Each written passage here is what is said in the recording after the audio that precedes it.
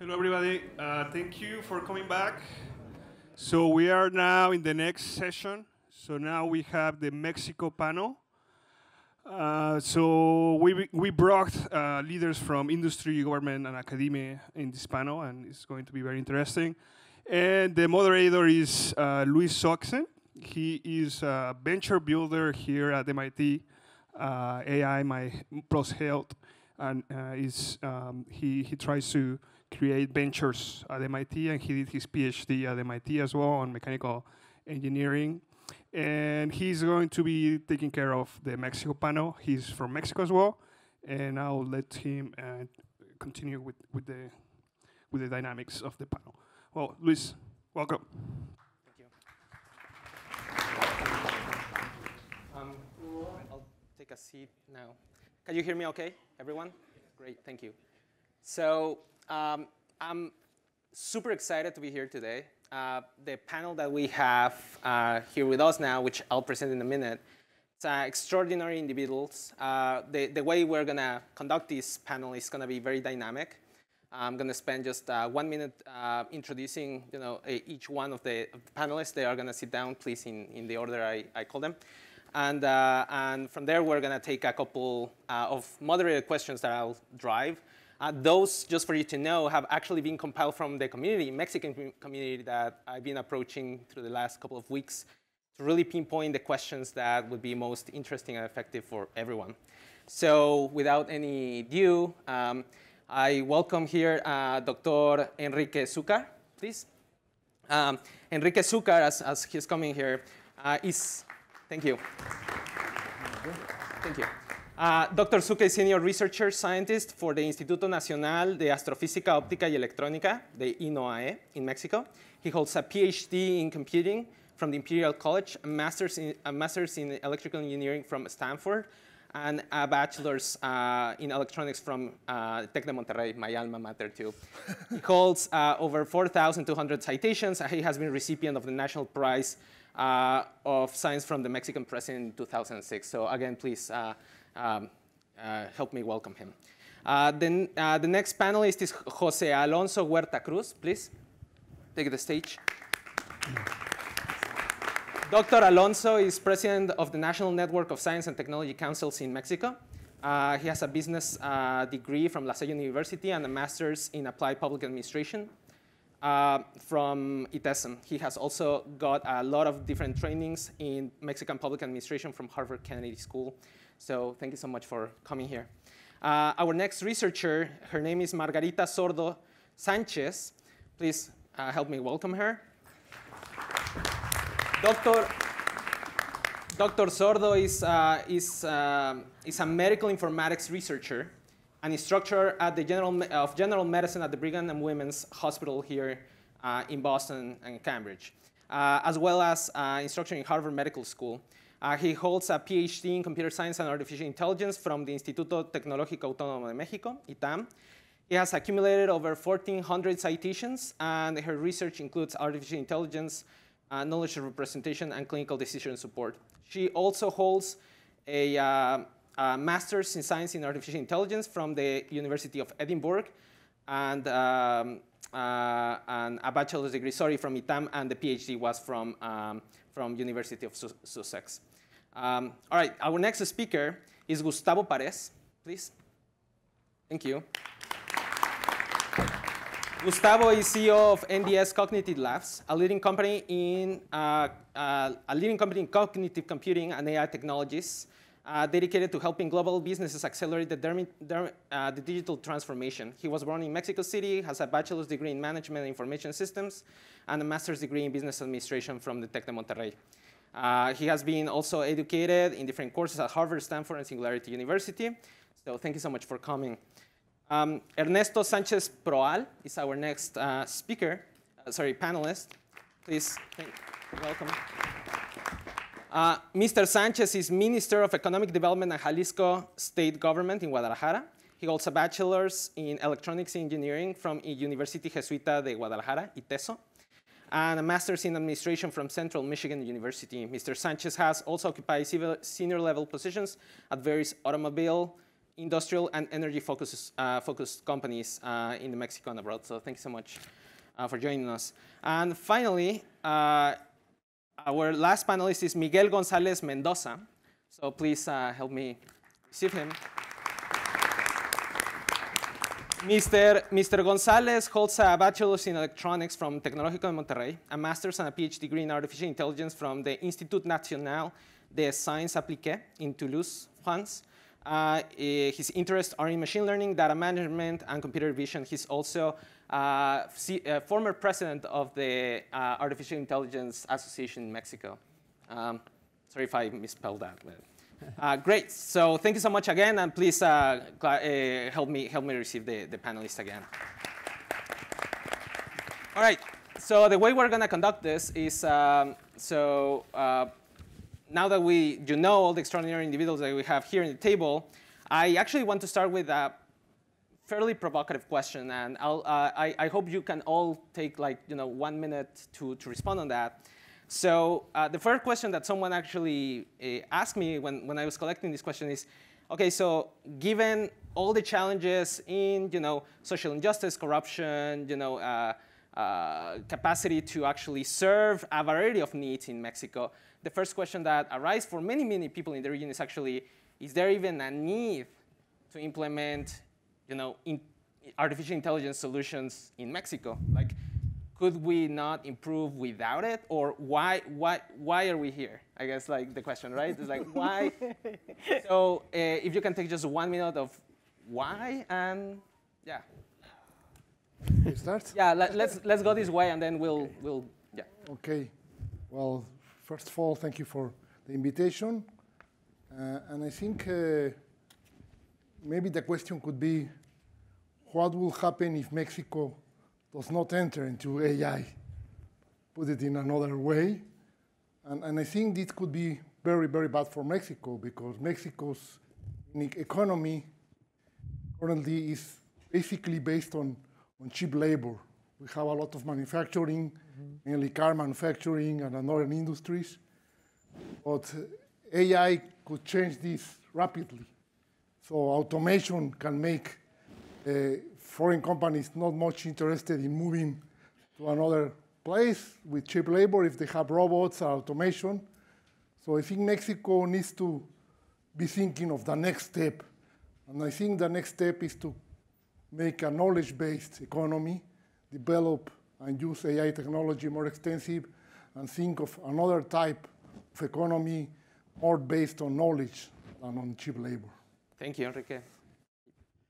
First of all, I want to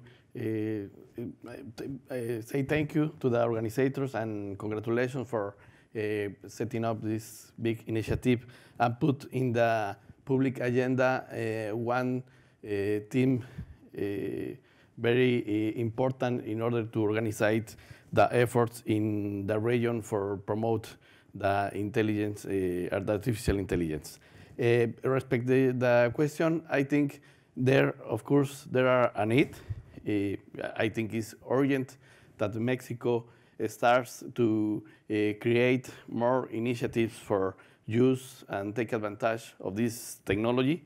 Mexico faces a lot of challenge, and I think the best way to face it successfully is with using the technology, the knowledge, and in a special way, the artificial intelligence offer a lot of opportunities in order to solve a lot of problems that we have if we have the conditions for develop a national initiative for use artificial intelligence in different sectors and regions of our country.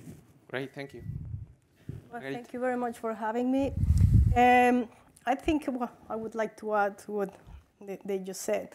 I think, yes, we need artificial intelligence. However, there are basic needs that need to be addressed first. So we need to start from the bottom up, have a solid foundation, with a concerted effort between all the different stakeholders. And by that I mean not only the government, private industry, healthcare, education. So if we all get together into that, yes, keeping an informed and knowledge-based approach to where we want to go, and have a vision. I think that that's important, that we have a vision as to where we want to go as a country. But at the same time, we cannot forget, the urgent needs that exist in all different sectors. And the important thing would be that whatever we develop and wherever we go, that we bring all the country together. So what comes out of all these implementations of policies and projects and innovation in healthcare really, percolate, the trickle down, to the general people, so we can improve, and move that baseline that right now it's really low, unfortunately, but we can move that up. So we get, as a country, in a situation where we move from being a manufacturing country into an innovation and creation country, where all the things that we develop in Mexico can be shared to the rest of the world. Perfect. Well, thank you very much for the invitation. Thank you very much for all of you that are here. Thank you very much for the people that might be watching online. I'm really surprised that many times academia, government, and companies don't really realize what's going on. Imagine we have right now the opportunity to start a new era of economy, of how we build society and business. And we're still struggling to mix some topics that are from the past. Today we're talking about a panel about Mexico. So I think this is the largest. We just got the free trade agreement ratified. This is great. But AI plus the free trade agreement we have with the US and with Canada is going to be two of the most important things that are going to change Mexico and North America for the next couple of centuries, probably. So how we tackle this problem, how do we make space for a country like Mexico that is split? We always say there's two Mexico.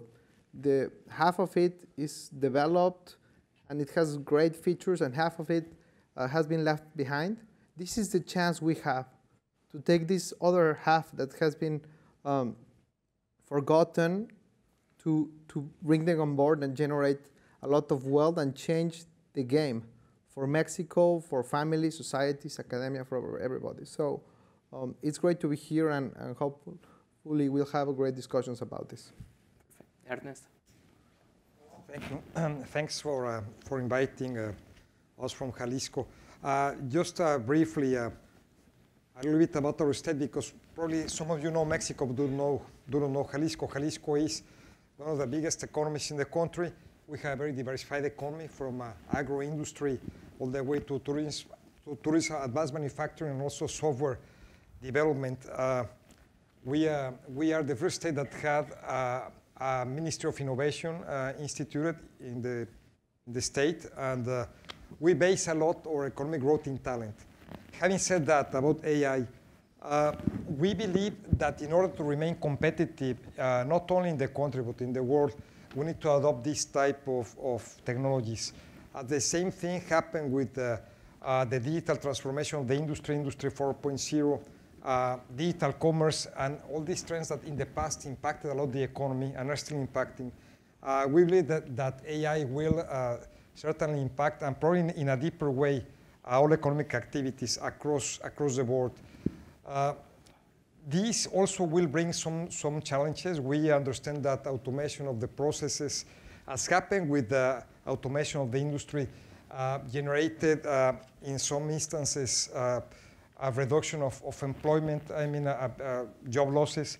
But we also believe that AI, if it can be the problem, can be also the solution by applying that to education and also applying that to social programs such as healthcare.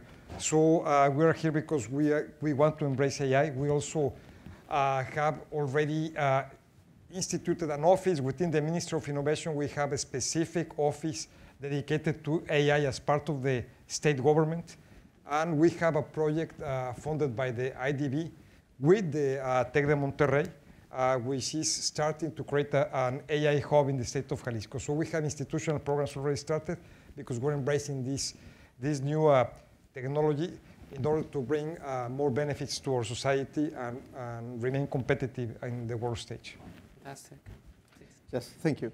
So just to, well, at the same time, we have the World Economic Forum meeting right now. And I think what is important to also take into account is that just taking the basic requirements Margarita et al. And some other the issues you have to take into account. I think that on the main pillars of the economy, we have the basic requirements, health, education, institutional coordination, so on and so forth, but also the efficiency market we have in an internal way. But also the business sophistication. These were more or less the three main elements of the economy, but since 2 or 3 years, we put a fourth one, and it is human capital. I don't know the word, I don't want so much to use this term. It's more the talent development more than human capital. But what is important is that if we invest, as in Mexico, in a way in which we, of course, take a stronger group of basic requirements, particularly institutional credibility, because in Mexico, our institutions have the lowest rate on the OCDE. So, but taking everything, of course, on the side, I think the main opportunity in Mexico is this institutional coordination, the credibility, but taking the force within people.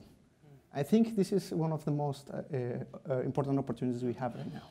Okay, thank you so much. So I think this is a great segue to actually ask the second sort of provocative question, which to all of you, in fact, it's if you would have to choose, and this is the question, if you will have to choose one single thing that you will implement tomorrow, or like if you have all the economic capacity, like all the resources to do that, if there was one change that you would push with all your heart in Mexico so that Mexico becomes AI-enabled in the next 10 years, or really takes advantage of the benefits that the promise that AI will deliver, what would that be?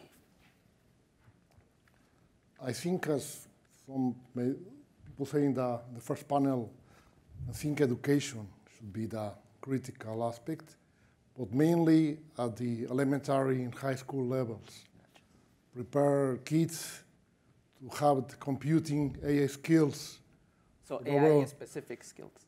Yes. Well, in general, computer, what they call computational thinking, the basic skills of computing, start teaching them since primary. Actually, I'm also president of the Mexican Academy of Computing, and we have been developing material in Spanish for teaching computational thinking. And I think also more specific AI skills at the basic level, I think that could be the best investment Mexico can make for the future. Thank you, Enrique. Jose? Yeah, well, I think artificial intelligence is becoming a general purpose technology. For that reason, I think the impact that will be in the next years is practically in all the sectors. Of course, education, healthcare, finance, I think probably will be the first sectors that will be impacted in more stronger way. But I think more than talk about a specific sector, I want to put attention in a specific segment of our economy.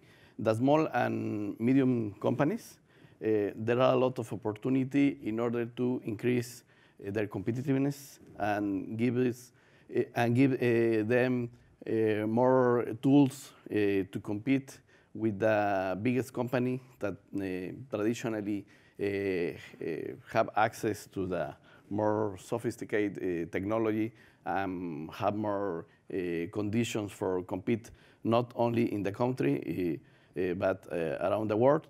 And I think the small and medium companies that start to use and take advantage of this technology probably can compete in a better way in the next years. So this looks like policies that targets these middle, or are you referring to funds? So like what is policies, and after the policies probably go the funds, because our economy in Mexico is integrated in the most percentage for small and medium companies, right. And they have not all the tools, all the skills, all the elements for compete. And I think if we can establish some kind of strategy for give them this opportunity to use, develop, and take advantage of artificial intelligence, probably they can impulse their growth and, of consequence, the economy of the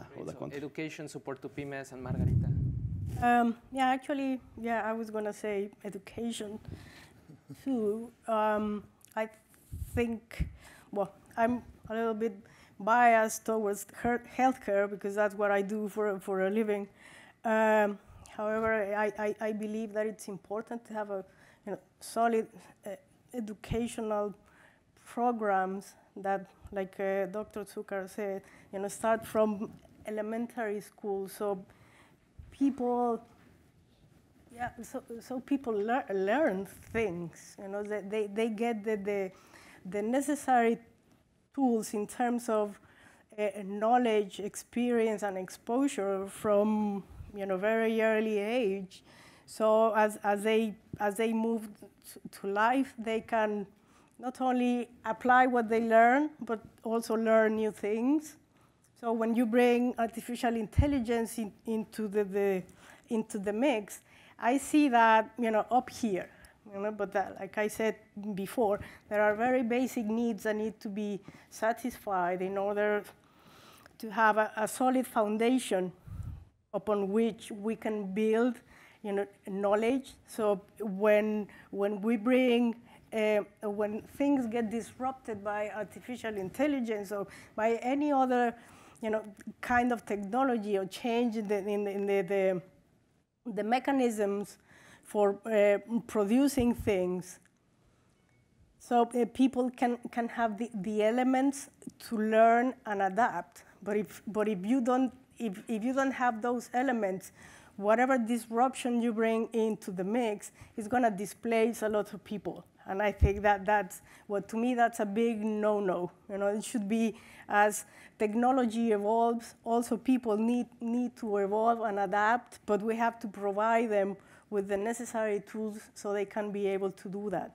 And not only adapt to survive, but adapt and contribute. So maybe you can interpret that as a framework for the nation to move their workforce to, kind of like to move in that direction also, so that they are not like left behind. Yes, an example I gave, a previous invitation was because people were asking, well, how do I see if I was worried that artificial intelligence was going to be a bad thing? And the example I came to mind, and I think it applies now, is what happened when we got to use calculators. At least when I was in elementary school, there were no calculators. Towards the end of elementary school and into high school, I got my first calculator that you can turn on for maybe 10 seconds so you don't run out of battery. But the important thing with that, it was not that by having a calculator, we're not going to be able to perform the additions and subtractions and multiplications. We needed to know how to do that, but then the calculator became a tool that allows us to do that in a better way, maybe faster. But if we didn't know how to make an addition, if we don't know that 2 + 2 is 4, in most cases, right? then we can have the most wonderful calculator, and we enter 2 + 2, and we get a number. And if we don't know if that number is right, well, that technology, it's of no use. So for me, it's important that we have, the education, that we have the knowledge, and that people know how to use that, and then incorporate the technology, just as an augmentation of of that knowledge. I like that. We'll follow up on that. So, Gustavo. Well, while all of you were making great points, I was thinking that I'm very lucky in the sense that I started my company with my brother as my partner, NDS Cognitive Labs. And we had this dream about putting Mexico on the map as a player on the IT arena. And last decade was mainly dominated by, besides US companies, Indian companies mainly, and we learned to work with them. But then the last 6 years, we've been spending all our energy, our passion, building our own practice for cognitive computing. So we opened up the office in California, and then we started hearing about all this cognitive computing, machine learning. And at that point, I really never heard about it. So we already have a couple of clients there. We needed to do some projects. So we flew back to Mexico, and we say, OK, we need data scientists. I'm a professor at Tech of Monterrey as well. So I poked around. There was something there. I had to ask the campus I teach to create an optative course so I could teach something that was being developed at that moment in California, that there was no documentation. We had to roll out a couple of cloud projects, but there was no documentation, not even in English. So we started, first challenge, there was no documentation, there was no training, there was no clear understanding of what this cloud thing was going to play with artificial intelligence and machine learning. So all these challenges we face in terms of how do we speed up the training. So we had to create a YouTube channel and a website, all training free, because even when there was some material, we needed to target it to Mexican industry. Then we were, as soon as we had a couple of guys trained on this, they start, the big companies here started recruiting them to go to work to Seattle and to California. So how does a mid-sized company, mainly based in Mexico, can make a difference? And in the last 5 years, we learned all the challenges about financing, because many times we compete with global companies that have all the financing in the world. So there's a way. So we're lucky because we found out that with passion, we've been able to create a lot of great jobs in Mexico, and probably we have a great team, probably one of the most important practices in cognitive computing, at least in Latin America. So we've enjoyed, we've suffered. So every time one of you talk about one of these things, we need more support from the banks, we need more support from the academia, we need more support from the government. And I really appreciate all this, also the government and academia, because we need you guys. Because we cannot fight nobody can do this, but we cannot fight from Mexico in this thing that moves so fast without your help. So I just wanted to share a little bit about our story, that I think we're growing, we're becoming successful in something that might sound crazy 5 years ago, but it's possible. And we've been winning projects to companies all over the world. So there's the talent in Mexico, so we can do it. And finally, hopefully we can talk later on about the hubs, because I think Mexico has enough size to become a hub for Latin America. But hopefully we can get this talk later, because it requires so much to get so deep into the technology and into industry that we need to figure out how to partner up now that we have people from all Latin America.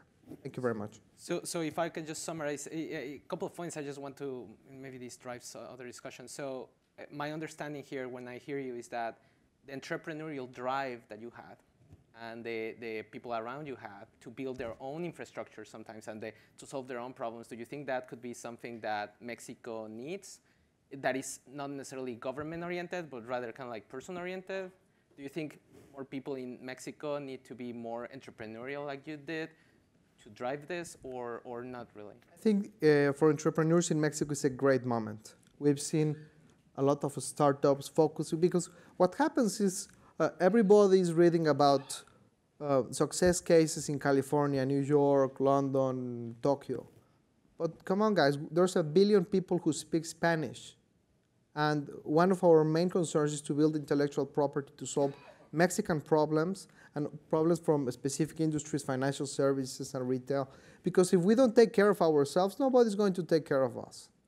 The first time we implemented a chatbot for a global bank with operations in Mexico, we realized that it doesn't matter which natural language processing tool we used.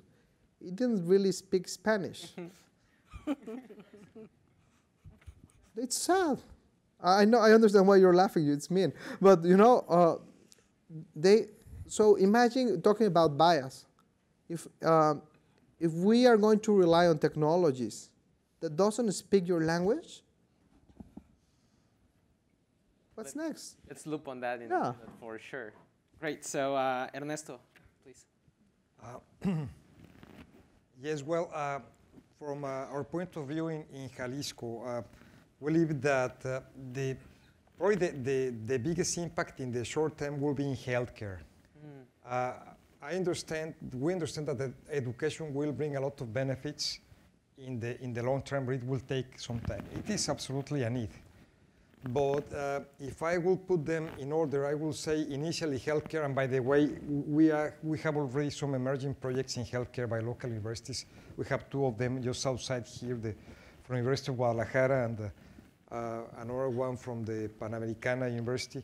And as Jalisco, we're supporting within the hub, the new hub that I mentioned initially, the AI hub, a project of healthcare related to eye anomalies in the retina. So healthcare will be the first one with the short-term impact. Of course, education in the long run, but also another one very important for us is security in Mexico. So security will be another one where AI could be very, very useful. So if I will put them in order, will be healthcare, security, and education. So security as an application, meaning kind of like AI to drive, kind of like to detect fraud, or you mean more like security of the data? Yeah, so I know this is sometimes against privacy that was very well covered in the previous panel, but face recognition, patterns of behavior, and all that will be very useful to try to prevent incidents of security within Mexico. And so before we actually move, like Ernesto, for you specifically, still in this same topic. So what do you think the government of, your office is really, sort of, would you say has been the highlight that you would say, that we have put all these efforts and seems to be like a great target for driving kind of like this? My office is focused on increasing the competitiveness of the businesses in Jalisco. Okay. So by taking a market approach, as was previously mentioned, and by relying on small and medium-sized companies that can take this technology and develop the technology themselves, we don't need to have huge corporations.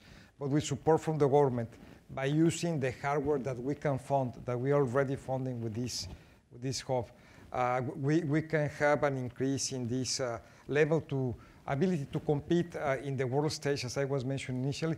And I believe that these small and medium-sized companies with a market orientation can develop these applications in healthcare, security, and at last in the education, last but not least, because it will have the long-term impact. So to me, that actually rings echoes to what Jose just said about kind of like supporting the pymes and then let them be. So Miguel, just few words. Just to talk about opportunities, we have also to take into account if we are talking about short-term, mid-term, and long-term actions. But it depends also on the TR levels we have, or the index, the maturity levels we have in specific sectors. So right now, in the short term, we can have initiatives for marketing. The first, because this is one of the most important sectors we have in Mexico, having the data, everything. Then we have fintech. Then we have some other markets, industrial ones like automotive sector, airplanes, and so on and so forth. And finally, on the fifth term, it was more on the educational side and some other government services. So fintech, as well as yes, of course. As marketing, we have several opportunities in order to increase, of course, the showcases for artificial intelligence in the short term. But necessarily just for the government, for example, I think if we have a spread initiative in order to enhance all the data we have on the government side, because we have the data, not necessarily it is available, if you want, available at certain levels. Once we close this gap, we will increase opportunities in order to have better impacts on each sector.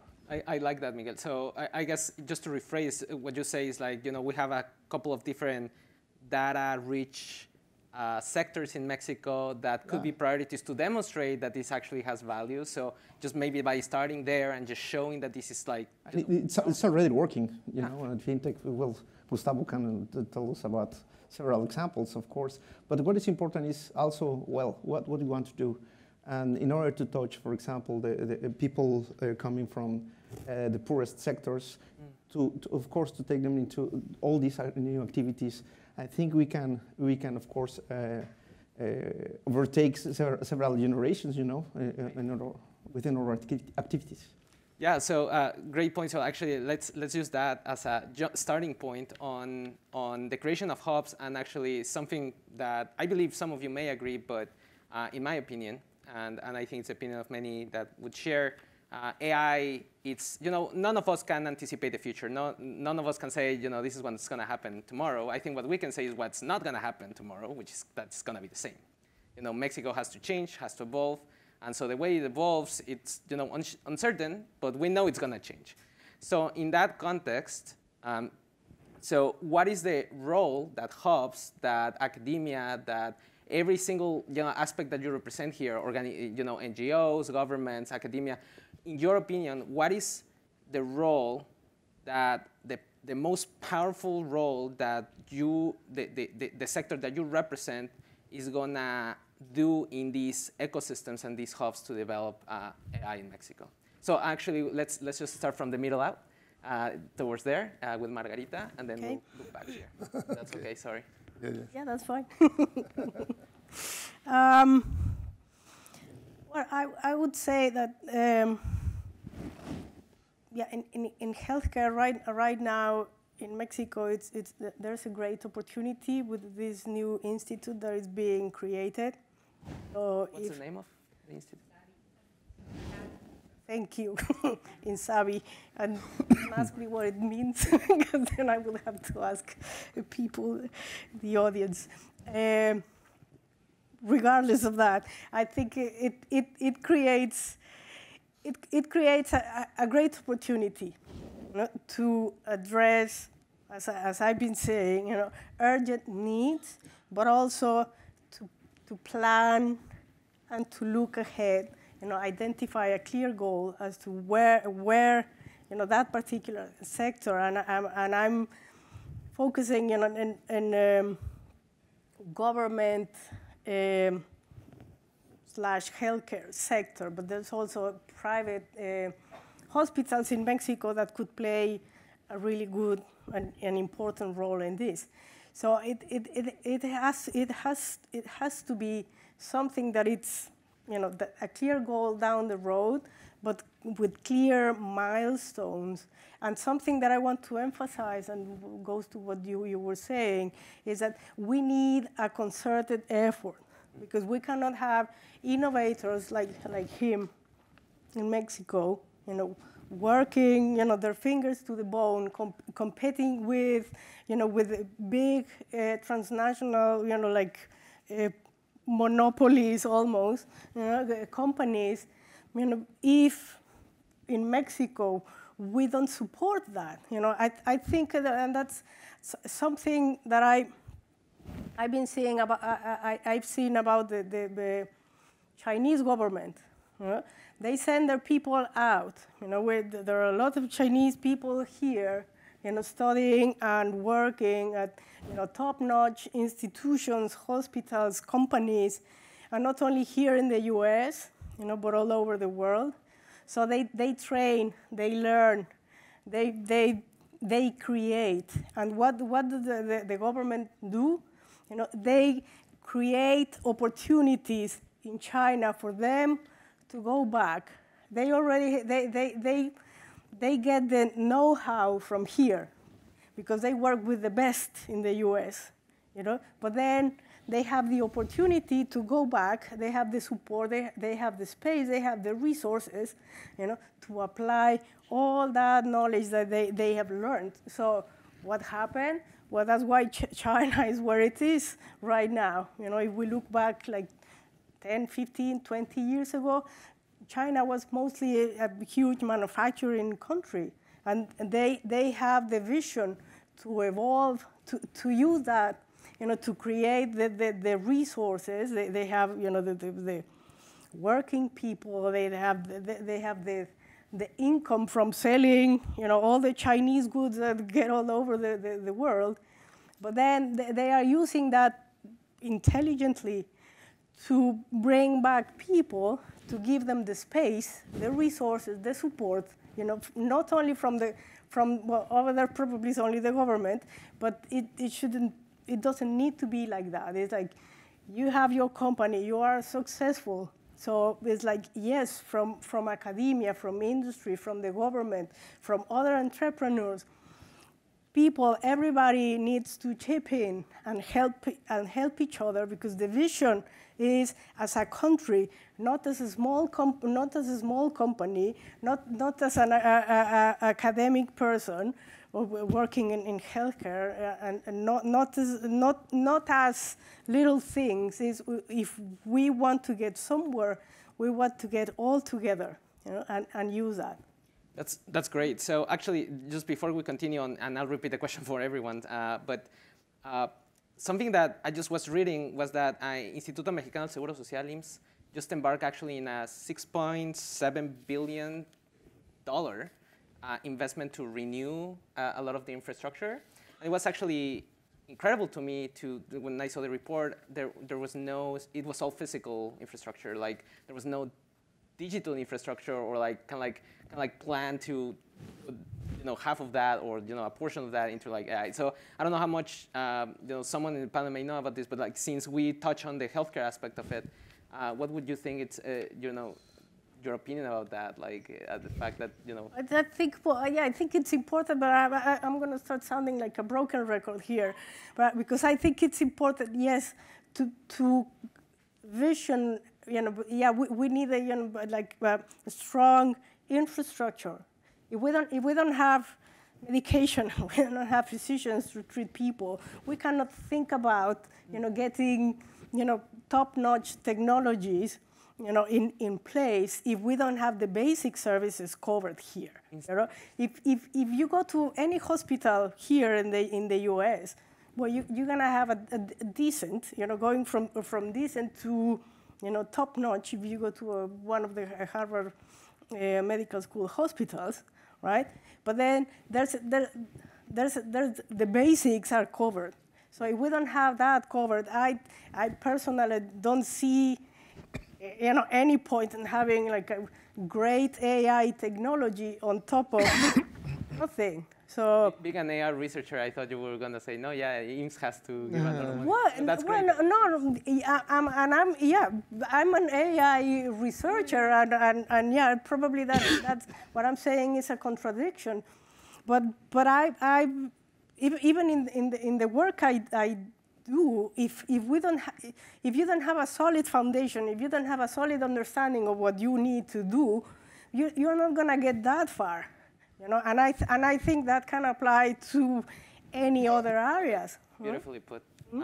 Actually, let's continue with Ernesto. So, sorry, Ernesto. So, talking about the hubs that are in Jalisco, and then we'll move to kind of like, what do you think is the role that the government has in the creation of that, and then kind of like that can feed into the entrepreneurial aspect here. Yeah. Yeah. Well, I think we have two main roles. One is to, as I mentioned, to support the development of the technology and its adoption by the companies in order to be in a more competitive position. But the other one is also to regulate. So we are authority in the government. We need to regulate, not over-regulate, but we need to somehow control the markets. They do not, in this case with this new technology, if we let them run totally free, then we will enter into some of the issues that were mentioned before, like privacy and the use of the data to favor one specific industry, like insurance or like financial, etc. So on the one hand, to support and to provide grants for the development, etc. But we need to define very good policies to regulate without messing too much into the markets, because we believe that our government should be working with the businesses and not against businesses in the state of Jalisco. So we do not want to be an obstacle, but there needs to be some guidance and regulation. So I will say these two items. First, the development through special programs that include grants and special financing for these projects, but also clearly define within the state law the limits of what can be done or not. Yeah, and I hope that the people in the audience that do AI in Jalisco or wants to do that in the region, like, approach you with your, like, to feed into that conversation. I think it's incredible. So, great. And I agree with you. That regulation has to be kind of like, overseeing but not restrictive. Right. I think everybody will agree on that.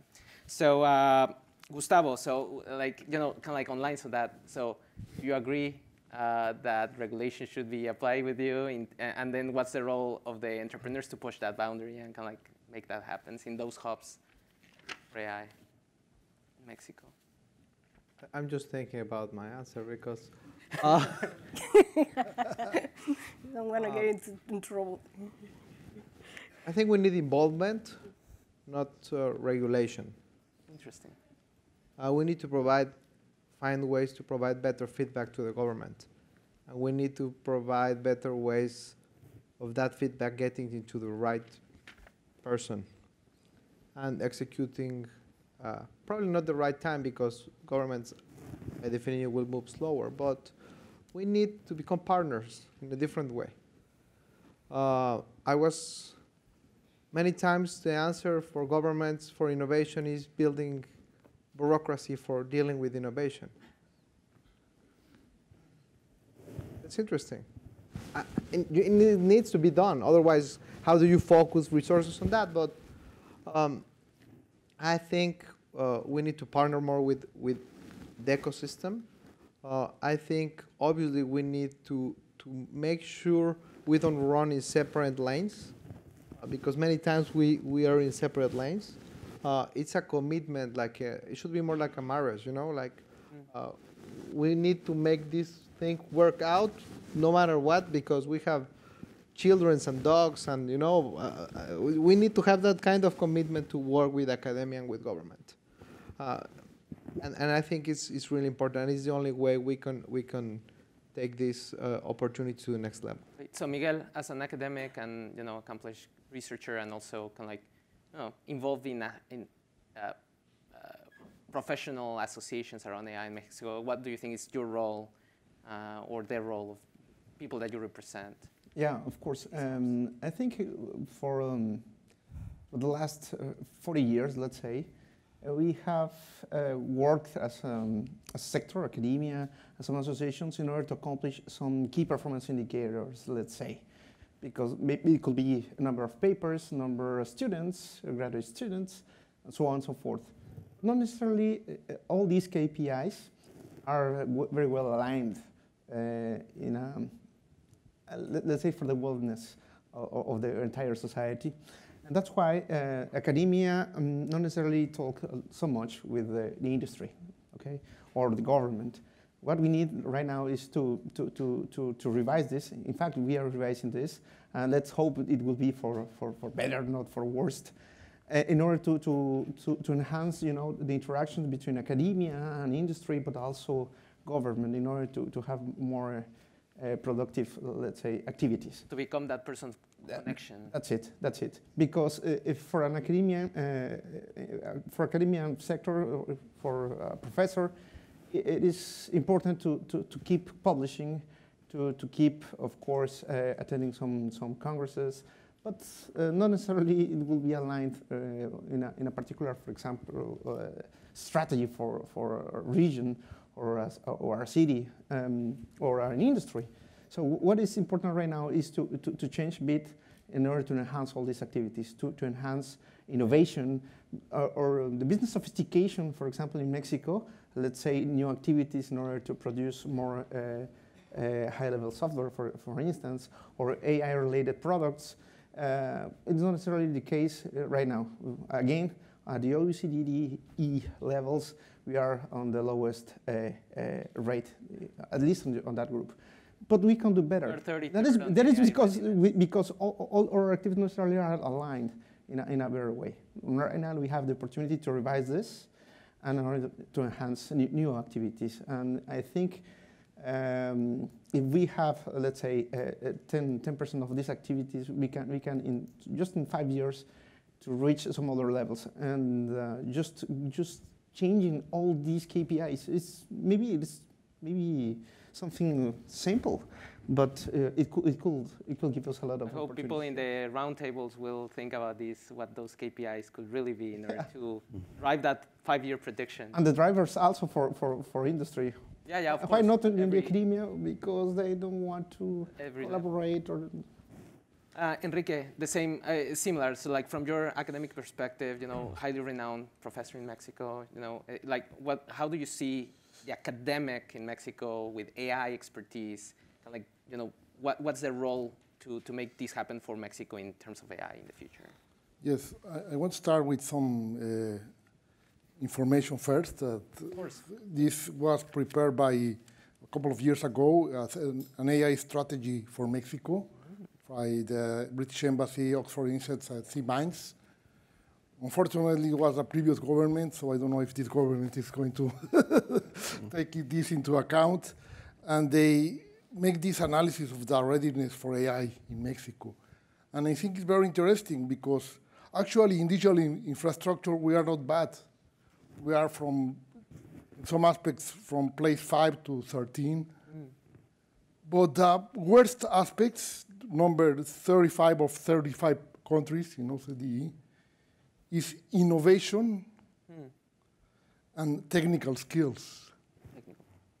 So basically, I think we need to do more research and development to have innovation in Mexico and to have better education, to have the technical skills. So something that I was meaning to ask you actually, in fact, is like, you know, I build my models, I train, you know, systems to do predictions, inference, and something that I just realized, I did my PhD here in mechanical engineering, and yet, you know, when ahead, and many of here at MIT and other places, you know, you go in GitHub or download a dataset in Kaggle, and then just like kind of like teach yourself a little. So it's interesting to me, like how much do you see the role of the kind of like the teacher here, and how much the role of like self-learning here to really drive that capacity to inside Mexico? So like, do you see that is the role of the professor to push this, or kind of like the teachers, or is it more to push for like students to just go there online and like learn, or both, or like, you know, what's the sweet spot? I think both. I think every time we have more tools for self-learning. I remember my kids going to school and sometimes say, I can understand better from Khan Academy than from the professor or the teacher. Yeah, but I think also we need professors and to do research. So that was why I wanted to say, based on these metrics, that we need, and returning to this idea of the hub, we need a hub for AI in Mexico. And what I think we need is a national institute for AI. Gotcha. It's incredible that we have, like, I'm part of one of these centers of CONACYT, National Research Labs. We have about 30 known in computing or artificial intelligence. We are still working in the science of the past and also in the science of the future. As other countries have done, as in Canada, I know, and the UK, they have promoted these research centers as a central hub around which you have universities, startups, and we think we need that in Mexico, and we are from academia promoting this. We have a kind of a white paper to create this center, and fortunately some legislators like our project, and probably we have a law soon to create this center. So watch out for the new institute. Great. Thank you so much. And I guess finally in this little round, Jose. By the book, the answer for the government is what is the role is define and instrument public policy in order to create these hubs or ecosystem for develop artificial intelligence. But in a first moment, we have to coordinate the different kind of initiatives, projects, efforts that different kind of actors are developing now in Mexico. We have a lot of talent, we have a lot of good initiatives, but the main problem is that there are very individual efforts. We don't work as a team, as a coordinate system. Of course, it's a complex system, but we have to establish a general program, general strategy, national strategy that includes the vision and the needs of the private sector, of course, academic sector, government, civil society, in order to establish a shared vision and general vision about where is the place that the country have to go. In a second moment, we have to work a lot in the concept of popularization of science, of technology, because the most part of the population don't be aware about the transcendence of these issues. And in specific, if you make the question that you made at the start of the panel, the Mexican population in general, probably the answer in a highly percentage is no, we don't need artificial intelligence because it's a thing that is not related with me or with the possibilities of have better conditions of life. We have to, in the first moment, that the Mexican society is aware about the opportunity, the challenge, the negative impacts even about this technology. But the most important thing is that be aware about this mega trend that we don't have stop. That things gonna happen if we make something or if we don't make nothing. And the best way is have the preparation and the plan for try to identify the way that we can take advantage of the benefits and try to reduce the negative impacts in Mexico. I think that the main role of the government is lead this process. It's a transformative process in the Mexican society, and I think is the main activity, including the part of coordinate the efforts of the actors and try to involve all the society in this process. Yeah, I think that actually echoes a lot of what Miguel is doing, and you, Enrique, so like combining really, creating these institutes or these frameworks for, everybody to chip in. And we're actually gonna start questions, but before that, I really appreciate you being here. It has been fantastic talking about like this general and more specific healthcare and kind of like politics. It's been great. So please help me thank our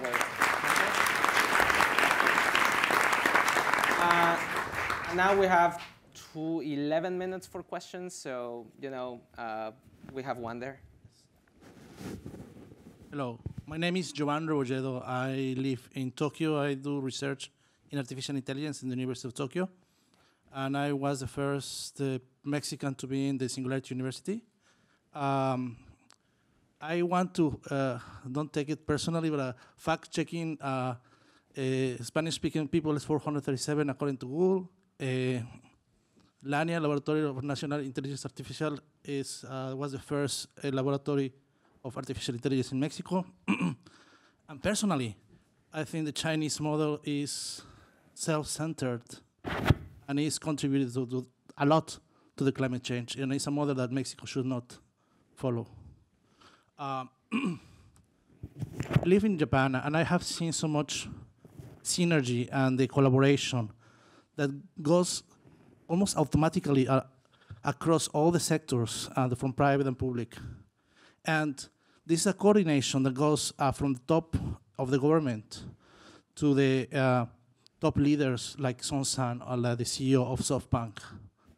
They want and they are pushing for putting Japan as the leader of AI in Asia.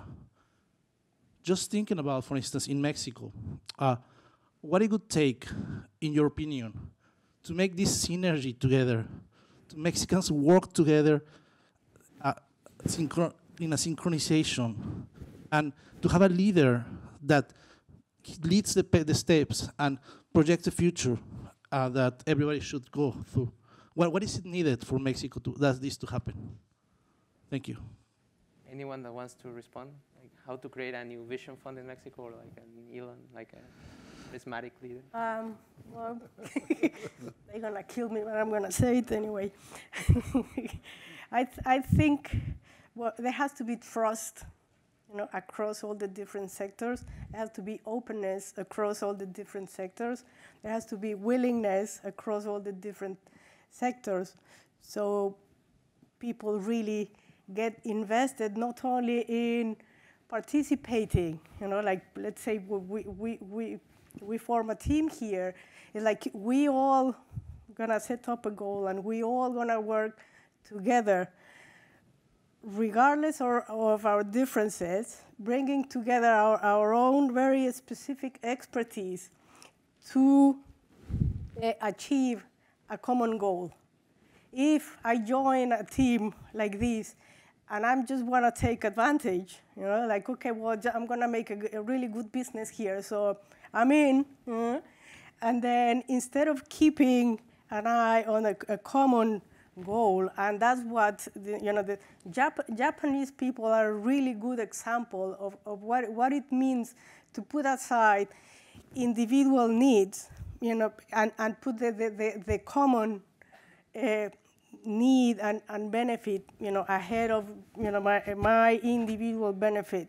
I think that's something that we need to look at. Like if I believe that Mexico can do it, but we need to work together. We need to have a clear goal. We need to acknowledge, have a clear path, work together, trust each other, and honor that trust. Because maybe all of them can trust me, but then I'm just going to screw them, because I'm just in for the business. Like, no, it should be that if trust is given to me, I should honor that. And that's something that we need to learn how to do that in Mexico, and learn from the Japanese, because I think they are a great society.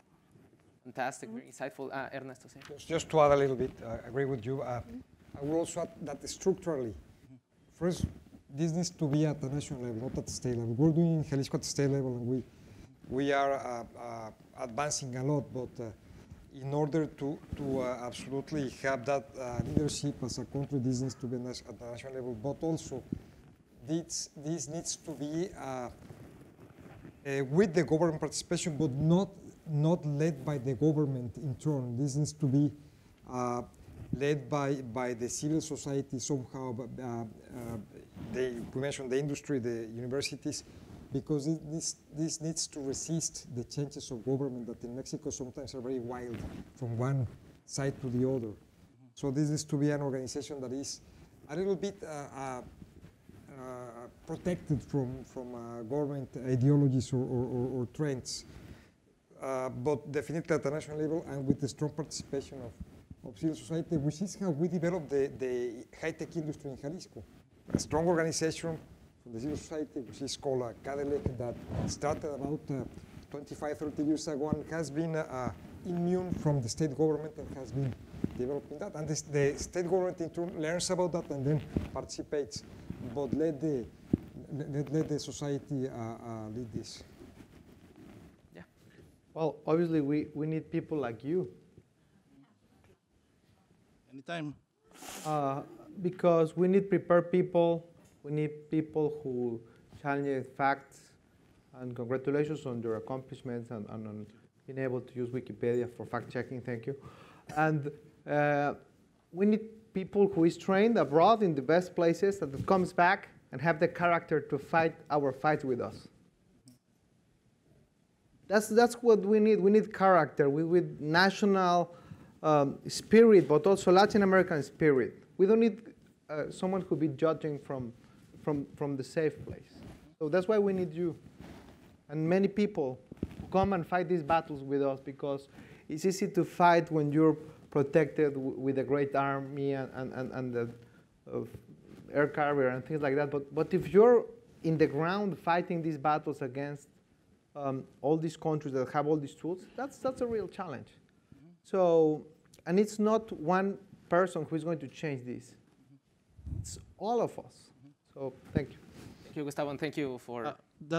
we actually need to move to... Well, OK. Yes, just very quickly. That's why I'm here. And also, I have companies in Mexico, startups, and I'm pushing, even if I am Japan, and helping Mexico as much as possible. Thank you. Yeah. Thank you. Please. Hey, hi again. Ruth Mondragon from the municipality of San Andres Cholula in Mexico. I would like to know if, like, right now, how our government works in the different government levels, like municipal, states, and then to the federation. What will be the perfect model, or like how it needs to work, the artificial intelligence in our country? Like, who need to get the lead, or how could it work in order to make it work? Because there's like a lot of topics that we know it doesn't work that right. Anyone has the magic model? No, of course, there are not the magic model, and it's very complex because there are a lot of actors with different kind of objectives and different priorities, and all have to align their objectives in order to collaborate and reach major objectives. It's clear that in a system so big and so complex, nobody for their own means can get the successful by their own. In Mexico, we have a very good opportunity this year because, at least in the regulatory parts, because we have to create a new general law from science, technology, innovation that establish the basis of coordination between the different levels of government, between municipalities, state governments, and federal government, and the participation of the private sector and the academic sector in the decisions of these sectors, in the definition of the public policy, and the intention of the final intention of create this law that Mexico has not now, because we have a federal government now, a state government, and there are a lot of difference between them. The opportunity is create just one big law that establish very clear what competence has every level of government and what mechanism can use for coordinate this kind of efforts between different actors, not just between the level of governments, but with the private institutions, academic institutions, and the civil society. Sorry. Perfect. So in fact, I encourage everyone here that is interested in potentially helping shaping that type of policies to approach our panelists at some point and kind of like help on that effort. And with that, we're going to be sharp on time. I really want to really thank you. Super insightful. I think it's been an amazing panel, and thanks so much for coming today. Thank you.